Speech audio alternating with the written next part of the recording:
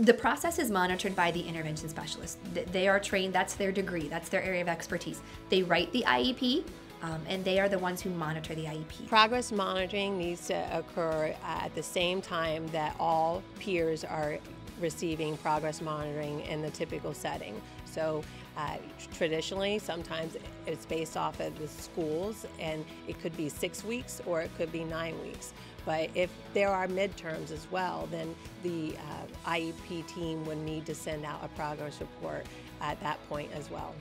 There is a section in the IEP in which it explains to parents and others how often that progress will be monitored, what information they're going to be collecting in the monitoring process, and then how often they're going to be reporting that information back to families.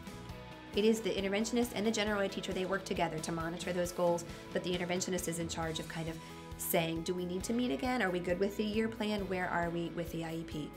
We start with very measurable baseline data and the present levels of performance, where the child's currently functioning, and then we have very measurable data in terms of writing that measurable annual goal.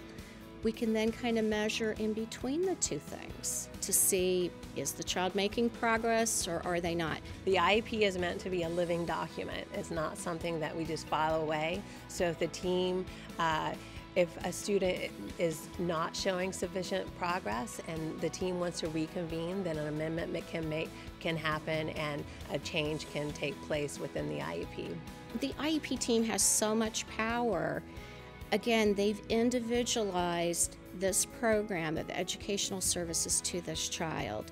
They're the ones who are carrying it out day to day, and they have the ultimate authority in really changing it up or doing what they need to do in order for that child to be successful.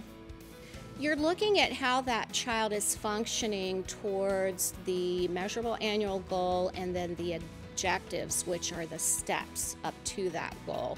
And so you're trying to get a clear picture of that child's level of functioning on the day that you're assessing. Being told that your child is struggling is very personal. I know that as a parent myself, so know that when you're told that, again, we want to offer a helping hand. School districts are here to say, we see your child is struggling, how can we help? So as a parent, take that help.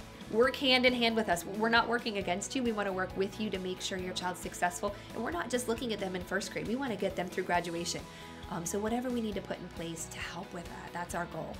So work with your school district. Call them, be in communication with them and your child's teacher on a constant basis if your child's struggling, and we will provide whatever we can to help them.